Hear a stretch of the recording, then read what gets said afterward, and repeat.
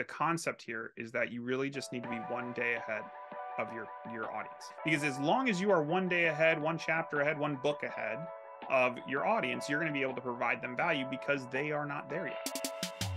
Welcome to Multifamily Insights. I'm your host, John Casman. I want to thank you for joining us for another great episode. Listen, if you love this show, if you're getting good feedback, getting great ideas, make sure you leave us that rating and review. It helps us reach more people, but also get that feedback so we can make the show work harder for your investing goals. And if you haven't done so already, make sure you hit that subscribe button so you don't miss an episode. Now, today we've got a great one. We're going to be talking to Drew Donaldson. Drew Donaldson is a serial entrepreneur, growth strategist, and founder of GroHaus, a marketing strategy and execution firm serving SMBs across the country. After over a decade of serving corporate America as a marketing consultant, Drew founded GroHaus in January 2020 on the eve of a global pandemic. Today, just 3 years later, GroHaus has helped hundreds of clients grow to and through their first 6 and 7 figures. Let's welcome to the show, Drew Donaldson. John, thanks for having me. Pleasure to be here. Absolutely. Hey, Drew, I went over your bio at a very high level. Why don't you take 2 minutes and fill in some of those gaps? So like you said, I spent most of my early career in corporate America. I became a marketing consultant almost right out of college. I just happened to go to film school and graduate at the time when most businesses were just getting onto YouTube for the first time. And so a lot of businesses didn't know how to, produce video content, homebrew it, create it themselves. They didn't know how much they should spend on it. They didn't know even what should be in the content. And so I was kind of at the perfect spot because I had just spent 4 years in film school producing stuff for beer money. And so, when you're dealing with, a nickel and dime budget and you're coming to a small business and you say, yeah, I know that last guy just said that he could do this for like $15,000. I think I could do it for like 500. You make a lot of friends. Like a lot of people want to be your client. And so I built up a reputation of really kind of knowing my stuff and knowing how to create this content really affordably. And throughout that process, the next obvious question is, okay, now great, we have this great video. What do we do with it? And so that's really where the more consulting started coming in, because I would have these long phone calls with clients where I'm like, well, you could do this, you could do that, you could run this kind of campaign. And at one point, a client came to me and said, you should probably be charging me for this. And I was like, yeah, I guess that kind of makes sense. I probably should. Like, I've been on the phone for like an hour with you telling you all this stuff. And so that really kind of shifted my perspective. And so after doing that for a number of years and working in the studio system a bit, I got recruited to a nonprofit. I helped them build a video department and insource all of their ad agency work. So again, just like helping them save money. I think they saved $325,000 the first year we were working together just by insourcing all that. And for a nonprofit, that's a lot of money. And then I moved into pharmaceuticals for a bit, biotech for a bit, doing very similar things, teaching people how to produce content really, really affordably. And then my last big consultancy was at Institutional Asset Management, running essentially a content farm for their clients. And so we had a $3.4 million book of business that we were producing client for with all of the biggest names in asset management. That, like, just pick one out of the dark. I'm sure I probably worked with them in some capacity, whether it was a white paper, a webinar, or whatnot. And so throughout all that time, I really loved marketing, but I did not like corporate America. I did not like the corporate culture. And I really wanted to be in small business because that's my whole family's in small business. My family are farmers and small business owners. And those are the people I grew up with. Those are the people I really like being around. And so over all my time in corporate America, the main focus was like, how do I do this at a smaller scale? And 2020 gave me that opportunity because even though I wanted to launch the business, I had a consulting agreement ending at the end of the year. And I wanted to launch this business to kind of make that transition smoother. The pandemic kind of threw everything into a tailspin for me. And instead of selling, I just spent the entire year talking to small business owners. And I really figured out what was wrong with how small business owners were being approached by marketing agencies and where the gap was in the service. And so that's what we did that's how GroHaus came to be, is we essentially filled the gap. You have DIY marketing on one side of the valley, and you have really, really expensive agencies at the other side. And there was no one serving that middle portion of people who are sophisticated enough where they know they can't do everything themselves, but they're not at a point where they can go and spend 10, 20, $30,000 a month on a marketing agency. And so we fit really comfortably in that gap, and we've been doing it successfully for 3 years for hundreds of clients. It's been fantastic. I love it, man. Listen, just to recap that for those who are listening, one, you said coming out of, college, you were in film school, and you took that knowledge, that expertise, and almost immediately kind of made that a marketing consultant role, because you're talking to people, you're realizing you can do this with beer money, basically. They were being charged $15,000. So you're able to make a lot of friends and get a lot of exposure and work on a lot of different projects based on that. From there, you work with different organizations, work for different companies, but eventually you realize that your heart was actually working with small business owners. That's kind of the way you grew up, the people you were closest to, and you wanted to help more small business owners kind of fill the gap, as you called it, right?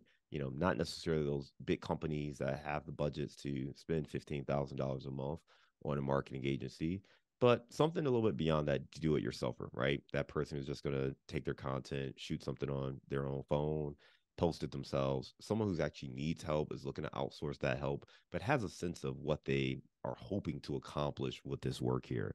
So you said something that stood out to me. You talked about really, you had a passion for teaching people how to make content more efficiently. And just talk about that process, right? Because I think for a lot of people, we all know we should be making more content, right? Like if you follow Gary Vee or any of these kind of people, they'll tell you, you should be shooting videos every day. You should be just posting your life. You should build in public. There's a whole lot of that kind of messaging. Even when you hear that, even someone like me who does a podcast, I shoot a bunch of stuff.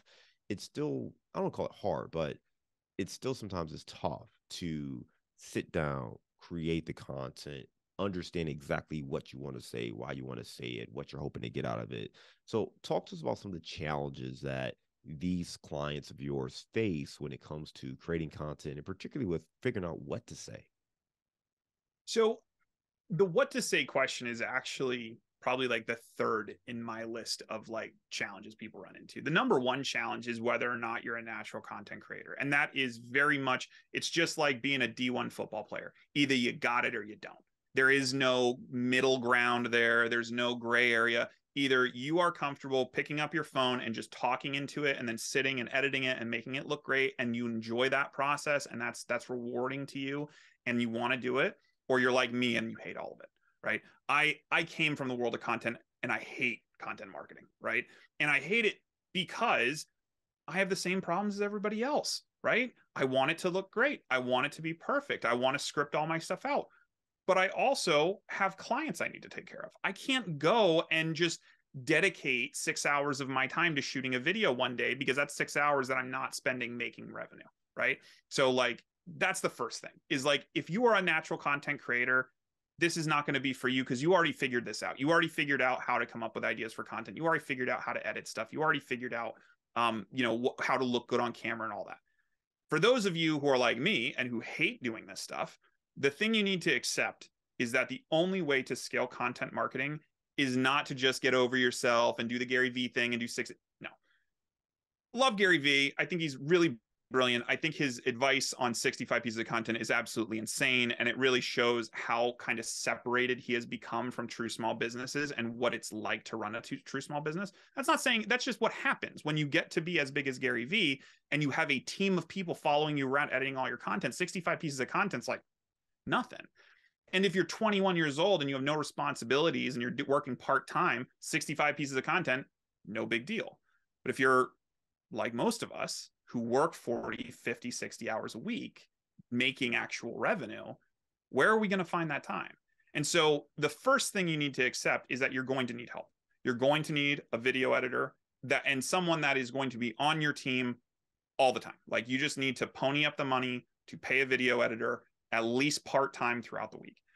Now, that's not to say you have to have an on-site person or even someone in this country. There are amazing video editors in the Philippines and in India and in Kenya that you can go and hire for pennies on the dollar because of the exchange rate.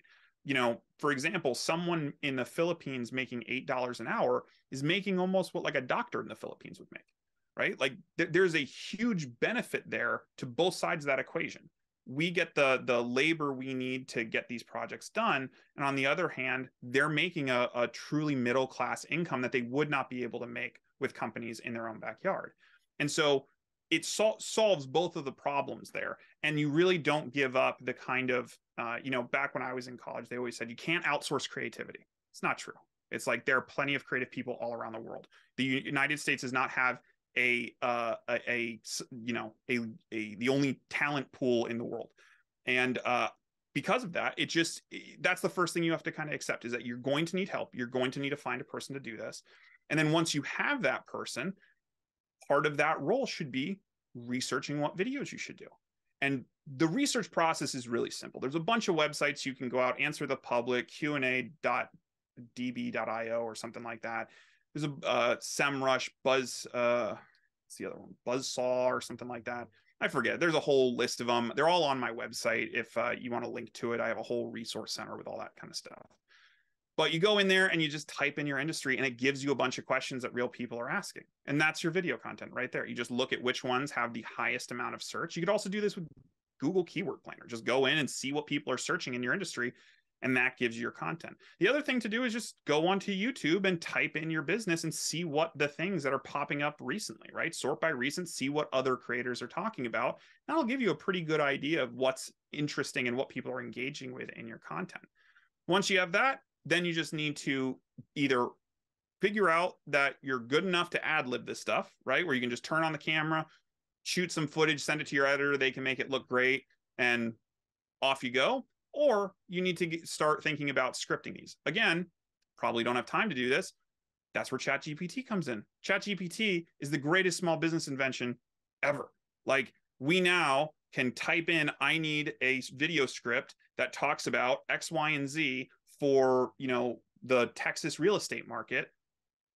Boom, you have a script in 5 seconds. Load that into something like PromptSmart or BigView, which is teleprompter software. Read it off. So I think that's the big process, is like, you just have to accept, if you're not one of these naturally talented people, you're going to need help. You're going to need to leverage some of these new tools. And once you do leverage it, it becomes a lot easier. And then you don't really have to think about it so much, because you're like, well, I have my system. My Monday morning system is I go into ChatGPT, or I go to YouTube, I do a little searching, I find a topic, I punch the topic into ChatGPT, it pops out a script, I record the script, send it to my editor. By Tuesday, the video's done. You could do that every morning. You could do that every morning while you're drinking your cup of coffee. Drew, the thing I like about what you just said there is that you talked about really creating a system. And anyone who's trying to launch a business, trying to scale a business, we understand how important systems and processes are. So when you take it from being inspired and just being creative, like, oh, I got this great idea for a video, let me go shoot this, right? I think that's the way a lot of people think about content creation is, I'm going to be inspired. When I'm inspired, I'm going to create something when it's great. But if I don't have something that is that good, or I'm not inspired, or I don't think it's going to take off, well, I'm not going to do it, right? Because we don't want to produce subpar content. And what you're talking about is creating a system that really takes out some of that guesswork. One, figuring out what kind of content you want to create. But I think the most important thing is what you said, getting an editor, getting some outside people to help, because they're also going to help you be accountable, right? It's helpful to have someone else who is expecting you to give them that content that you said you were going to give them. And if you're paying these people, well, guess what? You got to figure out a way to make this thing work. So I think that's really helpful. Can we go back to where you started? Because you said there were three challenges that people face, right?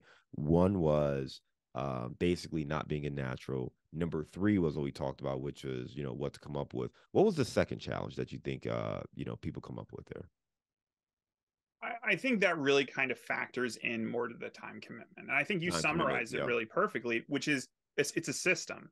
Like, you have to stop thinking, even though content creation is creative, it's not creative for everybody. Some people just need to get it done, right? Some people just need to get something out there so that they're present, so that people are seeing it.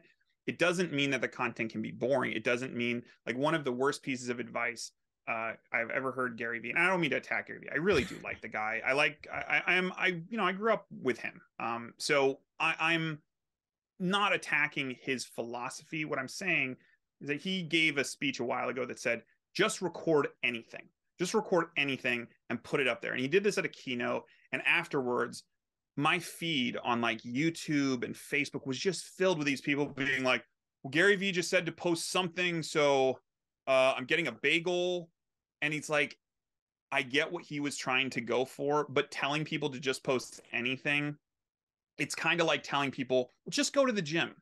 Just go to the gym without having a plan of what to do there. Like, have you ever seen one of the, I don't know if you go to the gym or not, but have you ever seen one of those people that's like, you can tell it's their first day and they're like, they're walking around looking at everything and you're like, that's a new guy, right? He's not really sure what to do. He's not sure if he wants to do cardio first, he wants to do some strength training or hit the heavy bet. Like, he's just trying to feel it out. That's kind of what Gary Vee wants you to do. He wants you to just get into the game and then hopefully things will just kind of work themselves out. That works if you're going to be a natural content creator. If you're not, you're going to walk around the gym for an hour and then leave, like, because you're just going to be overwhelmed and be like, I don't really like this. I need some structure. And that's what a system like this does, is it just gives you that clear runway. And Drew, I think there's an important distinction there between, I think, maybe those two philosophies, because I like to use a different analogy as well when it comes to, like, again, people investing in multifamily or maybe raising capital, whatever it is. And there is this notion of you have to start by taking action. And I think that's the takeaway. And what Gary, I didn't hear exactly, but I think what his intent was, you have to start by taking action. You can't start by just analyzing every single thing, because you won't take action. So just like going to the gym, just like starting to create videos, you have to take action. The key is you have to get the feedback and you have to look for ways to optimize what you're doing. If you just go to the gym and you never have a game plan and you just spend, 5 minutes on this machine and 5 minutes on this machine, and, you're just on your phone half the time, you're not going to get results, right? But if you're going to the gym and you're doing stuff, now you can start to tweak it and say, you know what? I'm watching what this guy over here is doing. He's doing these machines and he's working up. Okay, he's doing upper body today. He's doing this, he's doing that, he's doing this. Let me follow that. Now I can get a workout routine. I can follow that. Maybe I can get a trainer. That will help you. And I think what you're talking about is get that trainer, right? Get the plan. Don't just do anything. Yes, show up, but show up with a plan. And that will help you feel more comfortable, because if you are that person at the gym and you don't have a plan, well, you're not going to feel comfortable if you don't have a plan. And that is more than likely going to make you not come back, because you're going to feel like either you're embarrassed, you wasted your time, you just, you won't feel good about that experience. And it's the same thing. If you just start randomly shooting any piece of content without any plan, well, it's probably not going to do very well. And you're probably not going to get the results you were hoping to get. So what you're talking about, Drew, is show up, yes, but show up with the plan. Show up with some people who can help you with a pathway to see success, so that you feel good about it. And yes, you're putting in the work, but hopefully you can start to see some returns, or at least start to understand what it is you're trying to accomplish, so that you can get better and better and better, as opposed to just flailing, hopelessly and just hoping that this thing works out. What are your thoughts on that? And you're 100% right. I mean, I couldn't have said it better myself. I mean, the reality is that when you get that feedback, that's why people become addicted to creating content. And that's why you see people get in trouble where they chase the envelope a little too far, right? Like, there's that girl that got canceled recently because she wrapped her kid up in saran wrap, and, like, I don't know if you saw that. It was a whole big scandal. Yeah, not good. Not a good look. She was chasing some clout. She was addicted to the views. She wanted to put out content. She thought, oh, this would be really funny. And she put the video out, and it tanked her career, right? I think she lost endorsement deals and all sorts of stuff because of this one bad thing. So it is a very addictive thing to start getting that feedback. And that's why the hardest video you will ever shoot is your first one. Every other video you shoot will be easier. So it's very, very similar to public speaking. Like, if you ever, get invited to speak on stage somewhere, that first lecture you give, the first time I ever did public speaking was when I was 18 years old at my graduation. I had to give a speech, and I was petrified. I practiced this thing like 2 hours a day for 6 weeks. And I was nervous and shaky, and my voice was warbly and all of that stuff. Now I do public speaking all the time, and it doesn't bother me at all. That first video you shoot, nothing will make you more nervous than that first video. And then the second video, you'll still be nervous, but you'll be a little bit better. And the third video, you'll be a little bit better. Fourth video, it's just like riding a bike. You gain that confidence, and then it becomes much, much easier. And because you're using a system, I think the gym analogy works really well. Because if once you are on a system, you see those results. You see that I take this input and I get this output. And even if last week's video didn't do too good, it doesn't matter, right? Because there's another Monday's right around the corner and you can create the next piece of content.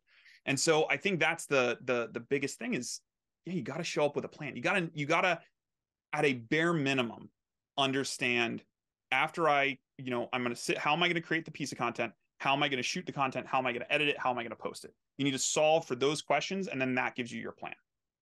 Yeah, I love that part, right? Because that's really breaking it down, right? What is the piece of content you're creating?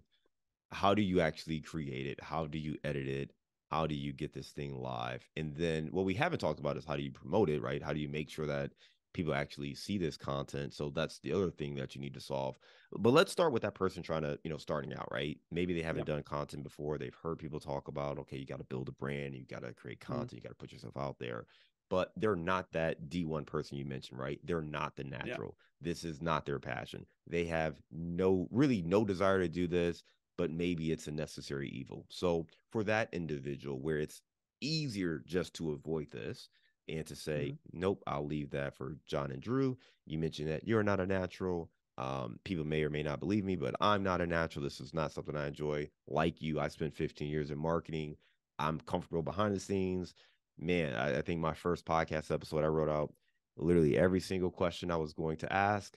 I had it all right there on my screen. I refused to do video for at least 120 episodes because I just, didn't like the way, the cameras would show up and where I would be. But we have to get over this, right? It takes time to get comfortable and get into that. So for that person who doesn't feel comfortable with this, they're not a natural, but they do see the benefits and understand how this could benefit them. What would you say to them to help them maybe get over that fear? And not even fear, but just get over maybe that hesitation so that they can move forward and grow their business. So I think two things. I think the first thing, if you're worried about how you look on camera, like, let's face it, not everyone is born with the body of an Adonis. And, I was telling you before we started about my client commenting on my hairline, which, by the way, has not changed in 18 years. Like, it is the same hairline I've always had. But, those kind of things can really drive insecurity if you're not confident about the way you look. When it comes to that, I'm not a psychologist. I can't, psychoanalyze someone, especially not blind, tell you, oh, well, this is how you should feel about it, or this is how you can approach that. What I would instead tell you is your face doesn't have to be on camera. What else could you show? Are you a good drawer? Are you good at like drawing stuff out? What if you did whiteboard videos? Get an overhead rig and a giant whiteboard and sketch out what you're talking about. Maybe you like walking in the woods, right? Center mount or hold your phone with the camera facing the other way and call it, walk in the woods with Walter. And, Walter is going to give you all the investing advice you need, or whatever your topic is for that video.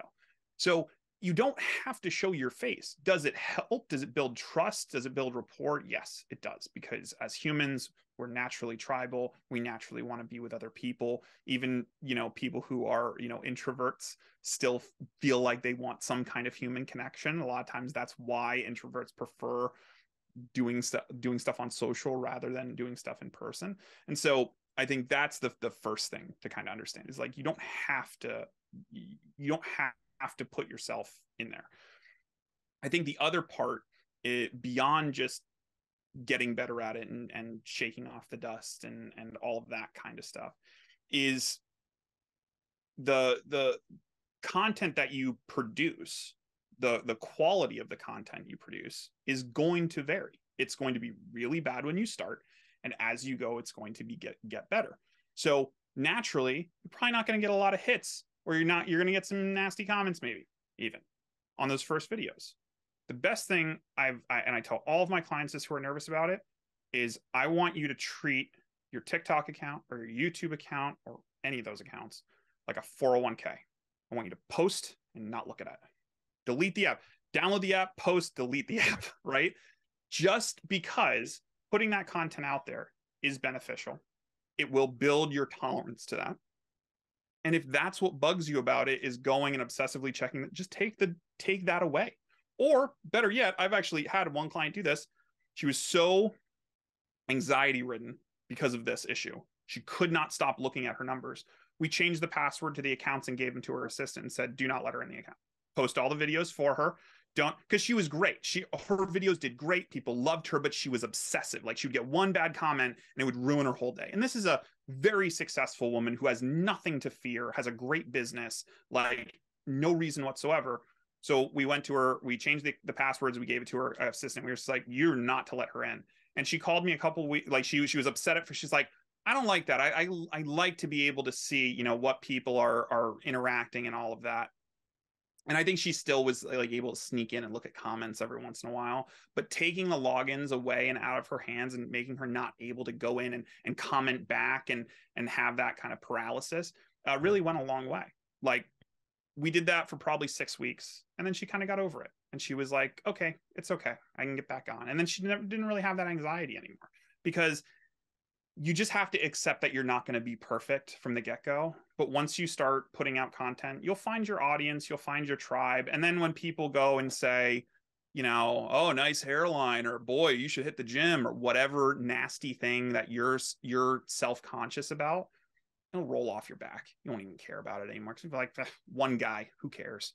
You know? And Drew, I think to your point, what you're getting at here is, like, again, belonging to that tribe. And anytime you're trying something new or trying something different, you're vulnerable, right? Just like that person going to that new gym for the first time, right? If you don't know what you're doing, maybe your confidence isn't there. You think people are looking at you, and maybe they are, right? Maybe they are. Mm-hmm. And the more you do it, the more you're going to fit in, the more it will feel natural, and the easier it becomes. And that's just one of those things when it comes to creating content and figuring out who you're creating that content for. For some people, they may not feel like they're the experts. You know, maybe you're watching these YouTube videos or these Facebook or whatever it is, and you see these people who are amazing. You know, they've got bigger portfolios, they've got bigger businesses, they've got huge followings. And maybe you don't have that natural ability to speak or to have that charisma or whatever it is. And maybe that's the challenge that you face. Talk to us a little bit about that imposter syndrome and how to maybe overcome that, so that you can kind of take advantage of some of the content creation benefits there. So what I always tell my clients who are in that situation is the 1 day principle. And the concept here is that you really just need to be 1 day ahead of your audience. That's it. Just 1 day, right? Because as long as you are 1 day ahead, one chapter ahead, one book ahead of your audience, you're going to be able to provide them value, because they are not there yet. Now, let's look at someone who's like wildly successful, Warren Buffett, right? Top of the investing kingdom. Yeah, if you're just getting started in multifamily and you have, you know, 2 or 3 units so far under your belt, and you're you know, looking for that next big bump or that next big deal to get more to get a larger portfolio, yeah, you're not gonna really produce anything that's gonna impress Warren Buffett. But that's okay, because Warren Buffett isn't your audience, right? Your audience might be the dentist who's never touched real estate before, who still rents or lives in his mom's basement for some reason. Like, who knows? But there are always going to be people that are a day behind you. And as long as you keep a day ahead of them, you're never at risk of losing them. And if at one point, if that person becomes so good at what you do that they surpass you, well, that's okay, because there's a line of people that are still 1 day behind you. The only way that has a negative long-term effect is when you are too stuck in your ways to adapt to a changing market, right? Think about, you know, I think we're probably around the same age. Think about the people who refuse to get computers, who refuse to get cell phones, who refuse to update and get a Facebook page for their business. How well are their businesses doing now? Not well, right? Like, if you ignore what's going on outside of you, that is a keystone of failure right there. But if you are constantly growing as a person, you're reading books, you're gaining information, you're learning new things, you're studying from people who are a day above you, which there are plenty of people that are a day beyond me, right? Russell Brunson is an amazing marketer. He's not a day ahead of me, he's years ahead of me, right? And that's why an hour of his time costs $100,000, because he has plenty of people who are even beyond me, but still not at his level yet, who will gladly pay him $100,000. And I'll tell you what, if I get to their level one day and I can afford a $100,000 meet and greet with Russell, I'm going to take it, because picking his brain for an hour is going to net unbelievable results, right? You're going to be able to learn so much more. And that's what you have to remember. These people that are behind you in line, they're looking at you like you've got the secret. You've made it, man. You've got 3 units. I have no units. Like I think that's the other part is you have to be like, you have to understand that success is not a zero-sum game. Like success comes in stages. And so you're successful right now with 3 units. Doesn't mean Yeah. that the guy down the street with 6 units is more successful than you. It just means he's farther along in his journey, right? The only way to really calculate this is the day you die. The day you die, then all the cards are on the table. It's like, all right, let's see how good he really was. And at which point you shouldn't care because you're dead. So there's at no point should you be worrying about where other people are on the field. You really should just focus on your own journey, focus on the people that you can help, and don't worry about the people you can't. I really like that advice, right? One day ahead, you can help the person as long as you're one day ahead because you're going to be able to show them maybe what's ahead and what's next. And the thing that's really cool too is it's attainable for many people. And said differently, someone like Warren Buffett giving you investing advice, you may not even even if you gave you the best advice, you may not be in a position to actually implement that advice because it's not where you're at on your journey, right? It's like, oh, I would take $10 million and invest in this. Oh, I'm sorry, we don't have that part of the equation here, right? There's this joke on Twitter about would you rather have like $1 million or I think $500, something like that, or dinner with Jay-Z. And a lot of people are like, oh, dinner with Jay-Z because, I'm going to learn so much. That it's like, maybe not, because the stuff he's going to tell you is for stuff in the people who are, again, just a couple steps below where he is. He can give you that nugget that's going to be huge. Same with Russell Brunson and same with other investors versus that person. If you have 0 units, that person who has 3 units is probably very valuable to you because it's very practical with the advice or the information they're going to provide versus that person who syndicated, 1,000 units, myself in that range too. I have to go back to who I was then to give you very practical advice. I tell you what I'm doing now, it probably won't help you as much, right? So I think that part of it is really important. If you're thinking about this imposter syndrome, is don't worry about it. Start your journey with where you're at. You are who you are. Share that journey because you will find people who get value out of that. The other thing I'll say too is when I first launched this podcast, one of the hesitations I had was I didn't think the world needed another podcast. We are on episode 500 or so plus now. And back then, I felt like there were a lot of real estate podcasts. And what happened, I had a conversation with another podcaster and I had met him at a conference and I was like, oh, I know you're listening to your show. It's awesome. And later on, we were talking and what he said to me was, the world may not need another real estate podcast, but the people in your circle do. Your sphere of influence needs to hear from you because representation matters. They want to see and understand who you are. They want to understand what you know about real estate. They want to understand why this is such a passion for you. And that's going to help them grow by seeing someone they know, like, and trust in this space. So if you are hesitant on creating content or sharing more of your journey, take yourself out of the equation. Who are the people around you that you could help, that would be inspired, that would actually take action if they saw what you were doing, if they could learn some of the things that you know? If you can take yourself out of it and see who you can help, that may be the difference in you getting started and helping these people versus going along on your journey by yourself. So just kind of keep that in mind. Drew, we talked a lot about kind of some of the clients and people you're helping and some of the challenges people have with content creation. Let's talk about GroHaus real quick. Who are some of the clients that you're working with right now? What's the range and who's ideal for you to take on to work with? So like I said, we really prefer to stick in that range of people who have kind of exhausted their DIY marketing. They've kind of hit the wall in terms of like, this is what I'm going to be able to accomplish on my own without some kind of guidance.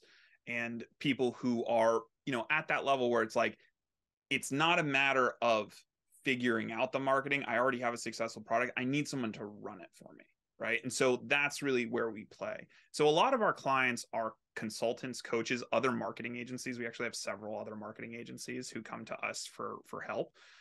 We have people that are in the printing business. We have durable goods. We have appliance repair companies. We've had contractors and landscapers. Really, the type of business doesn't matter. It's, the only, we don't work for Vice, right? So we don't do casinos. We don't do strip clubs. We don't do adult entertainment. That kind of stuff. Is if they fall under like the Vice category, we don't really touch it. CBD is a little gray area. It's something that I do have CBD clients, but it's not something I'm looking to grow. We're still, because of the legality issues and the difficulty advertising those kind of products, it's one of those things we're tiptoeing our toes into the water. But really, any person that is passionate about about their business, that's who I want to work for. So we've worked with real estate syndicators in the past. We've worked with real estate brokers in the past. We've worked with financial advisors in the past. But the thing all of these businesses share is that they love what they do. They're not just in it for the money. They're not just doing it as a get-rich-quick scheme. I'll have people come through probably once a month or so. We'll see one of my ads. We'll click. We'll book a call. And it is very clear that this is a get-rich-quick. And those are not people I work with. I won't even entertain the idea, because the reality is business is hard. Business is hard, and you're going to have bad days. And the only thing that is going to get you through those bad days is heart. And if you don't have that, if you don't have the love for the business, the love for the game, the passion, you're going to quit, because it's just not that fun. Like on my worst days, if I didn't love what I did, if I wasn't excited to get on calls like this and calls with my clients, I would have left. This is hard. It's hard, like getting a business off the ground. So that's really the people we look for. Generally, we've helped people that are just getting started. Like one of the great stories I tell people is a mom who had literally $100 in her bank account when she showed up on my door. And now 2 years later, after a lot of work on her part and building this thing, she's able to not just pay her own bills, but she had 150% growth January to February this year. Like she is now on a trajectory to outpace what her parents make, what her entire family makes, because she put in the work. But it took her 2 years, because she didn't have $1 million to just dump into Facebook ads or TikTok ads. She had to be very persistent. She had to work the ground game. She had to, not necessarily door knocking wasn't really her business, but do the digital equivalent of door knocking. And it paid off, but it's going to take time. And that's why I always, kind of come back to, and this is just two things that I wanted to mention earlier. One, don't be afraid of paid media. Paid media for content marketing is so unbelievably cheap. We're talking pennies, literal pennies per view. So don't be afraid of that. And the other part of it is make sure when you are looking for mentors, and I think this is a part where we really excel inside of GroHaus, your mentors need to be contemporaries. They don't SCORE is a wonderful organization if you are trying to understand business from the perspective of someone who would teach at a college, or someone who is going to give you kind of the basics of like how to set up a business, how to set up payroll, things to worry about when you're trademarking. Like SCORE and organizations like that are full of retired executives that have huge amounts of knowledge. But if you go to any of them, and I used to have SCORE mentors, I've had multiple SCORE mentors, and you say, hey, I want to run a TikTok campaign, they're going to go, that's great. Not the person to ask. They'll be totally transparent and tell you, because they've never ran a TikTok campaign. If you're talking to like a 70-year-old ex-Ford executive who left the business 20 years ago, he's not in the game anymore. So when it comes to a lot of things in business, having retired executives as mentors, or having people who are in the twilight of their career as mentors, is great. But when it comes to marketing, especially in our world where things are changing so quickly, you really need a contemporary mentor. You need someone that is literally doing it. I run ads for my business and my clients every single day. If you come to me with an ad and you say, is this ad going to work? I'll be able to tell you if it'll work, and I'll be able to break it down. Here's why. You're not going to find that unless you make sure the mentors you get are in the same ballpark, right? That they're not just sitting in the bleachers. So that's really, I think, the biggest thing.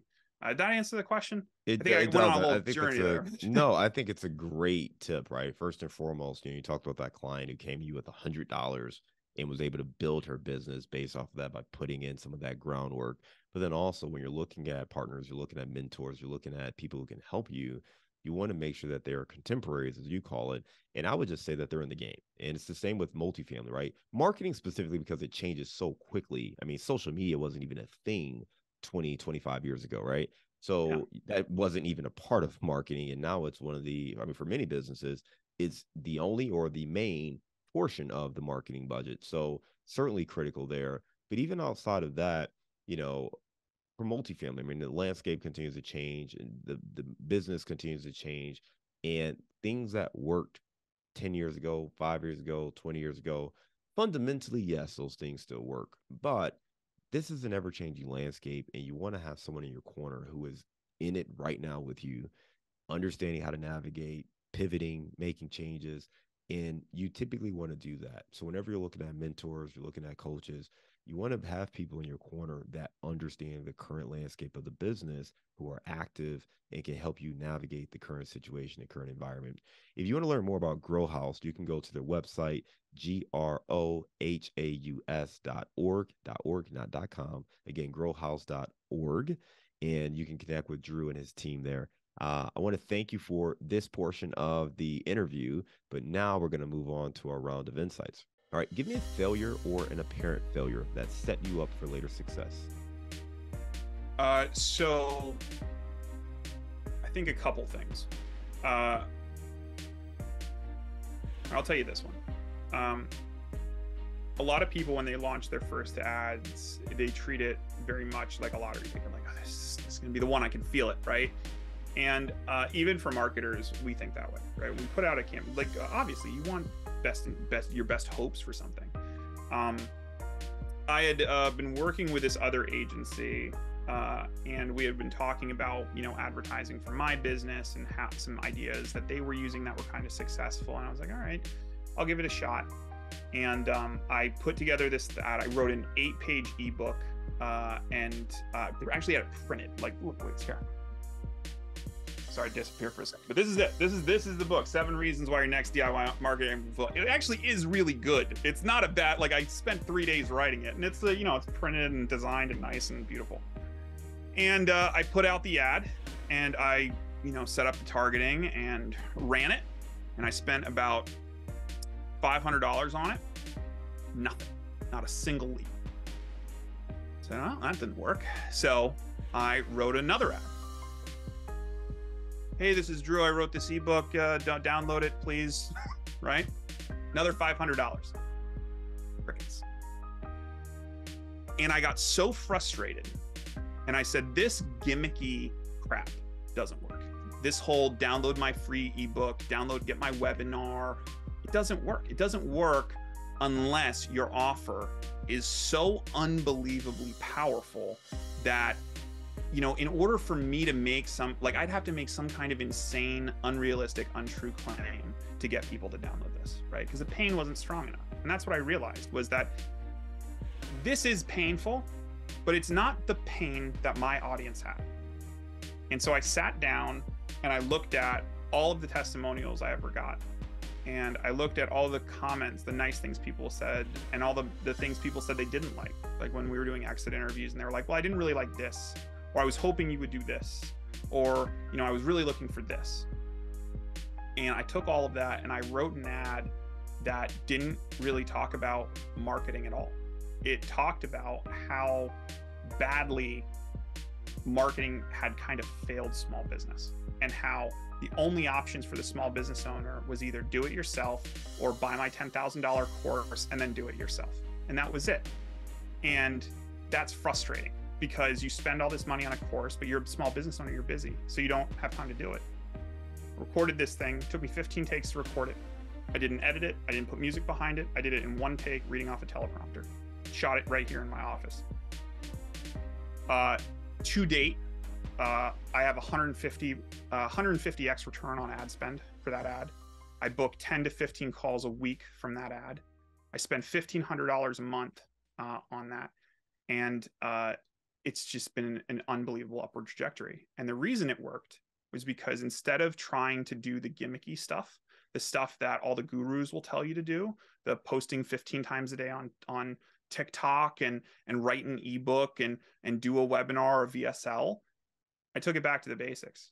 I said, well, people are in pain. I can help them get out of pain. Let me just talk about their pain. And so I made that video about their pain, and people responded.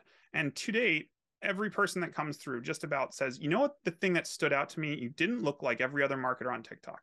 You didn't look like every other marketer on TikTok. You didn't sound like it, and you didn't make any kind of crazy promise, right? You told me, like, I tell 3 stories in the ad about clients that I've helped.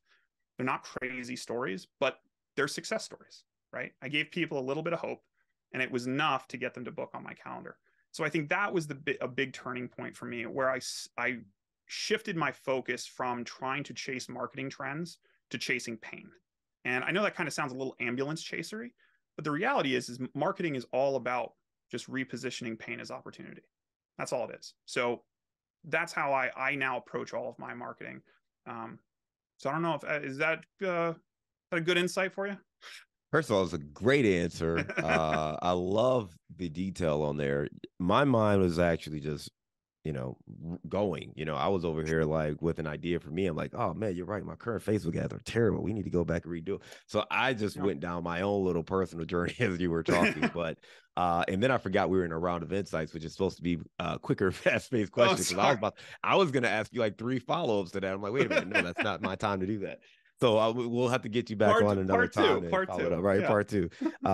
But I love that insight, and I think it's really important. And I will say this: normally I do not interject during this phase, but there is I forget the guy's name right now, but he's a great copywriter, and he writes a bunch of copy, and he literally I think he's got a piece of content that says copy that converts, and he does a course and all this other stuff. But one of the things he talked about was, people, when you're creating content, you want to help them with either their pain points, their pain, their pleasure, their goals and desires. I'm sorry, that's not it. It's their fears, their frustrations, goals and desires. So those are the things that whenever you're creating content, you want to address one of those 4 things. What are their fears? What are their frustrations? What are their goals? What are their desires? If it doesn't attach or really address one of those things, then it's not really likely to make that emotional connection. So whenever you're connecting with people or trying to connect with people, ask yourself, does this address their fears or frustrations? Which obviously you did a great job of doing that. So it's not really ambulance chasing. You're trying to address their frustrations, right? And then also trying to address their goals and desires. So just a quick little tidbit. I will stop interjecting now and move on to our next question, which is... I'll try to keep them short. Sorry, you kind of lined me up for that one. No worries. And you gave a couple good ones earlier, so I took some notes, but give me a digital or mobile resource you recommend for your business. High Level. High Level is the single greatest CRM marketing. High low, you said, or high level? High level. It's so powerful. We actually give it away free to all of our clients. We're a high level agency, and so we have kind of an agency level license, and we give every single client that signs up, whether they sign up for our lowest package or our highest package, full and complete and free access to the platform, because it's a game changer in the world of marketing. Like, this is the kind of software that I remember back in my corporate days, we would design stuff that High Level can now do. And I would be so frustrated because I was like, this is so cool. Like, man, could you imagine if we could do this for a contractor or for a coffee shop? And you couldn't. There's just nothing out there. And High Level you can do it. I mean, it's unreal how powerful it is. And it costs $97 a month if you buy it from them directly. And like I said, I just give it away. It's too powerful of a tool for us to charge for. I love it, man. All right, give me the book you've recommended or gifted the most in the last year. That's a good one.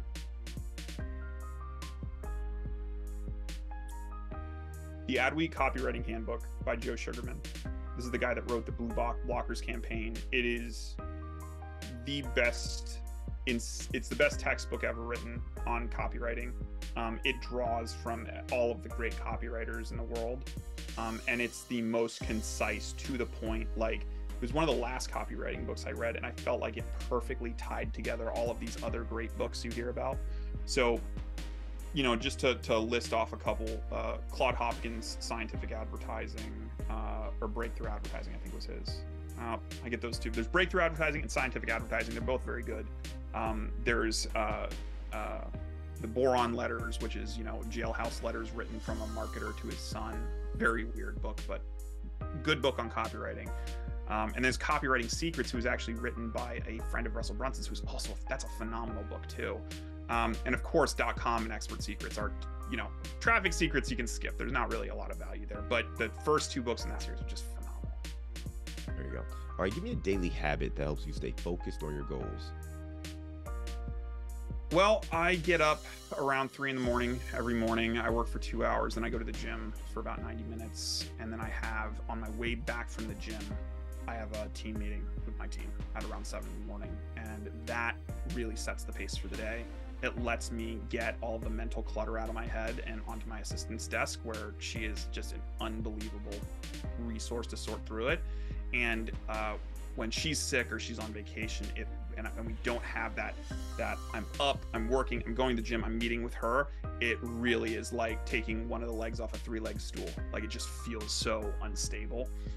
So those 3 things I found to be really, really helpful in balancing out my day-to-day. What's your number 1 insight for growth marketing? You need to focus first on your offer and then the sequence of your marketing. And I know that is a very big thing. There's plenty of people who write about offers. .com Secrets, Expert Secrets goes into that. Alex Hormozy is an offer genius. But that's Joel Irway also has an amazing coaching program around offers. But that's where I would focus first. Don't spend a dime on ads until you go through and really master offer creation. And then once you do that, come to me and I'll show you the sequence of how you're not going to waste money on marketing. All right, let's lighten the mood here, man. You had a great conversation. I know you're in Lebanon, Pennsylvania. What's your favorite place to grab a bite to eat? All right, so it's called the Jigger Shop. It's old as, it's like goes back to, I think, the 1800s. It is in the middle of Mount Gretna, Pennsylvania, which is this like artsy community. It used to be like a vacation town. Like, people from New York would go there. In the summer, they're only open during the summer from Memorial Day to Labor Day. So you have to go in the summer. They have the most unbelievable ice cream you'll ever have in your life. And their food is great. You can get a good Philly cheesesteak. You can get, they have different like pineapple carnitas tacos. It's all kind of casual fare, but you eat outside under a canopy of pine trees. And it's just like, every time we go there, I am unbelievably happy to be there. And it's not because they have fancy tables or anything like that. It's the perfect kind of summer getaway. I love it, man. We'll have to put that one on the list next time we're out that way. Drew, you gave us a lot of great insights, man. I love hearing your story going from film school to, working kind of in corporate, helping people be more efficient with kind of their content creation, moving over and focusing with small business owners, and really helping us understand like some of the things that are holding us back, how to overcome some of your fears, whether you're a natural or you're not a natural, how to create a system so that you can create content, do it with a plan in mind. So you're not just, wailing around aimlessly, but really understanding that you just have to start. You have to be consistent. You have to have a plan, and don't pay too much attention to the actual results right away. Just keep putting in the work and the results will come as long as you've got a good plan and you're revising that. And then also you started talking to us about just how to create content, what to look for, where to get inspiration, and how to, again, plan for that content. So a lot of that is very, very helpful. Again, if you want to learn more about GroHaus and see if they can help you with some of the things you're hoping to accomplish, you can check them out at grohaus.org. That's GROHAUS.org. Drew, I want to thank you again for coming on Multifamily Insights. We look forward to staying in touch with you, and I hope you have a great day. Thanks, John. Pleasure being here. I'm looking forward to our next conversation.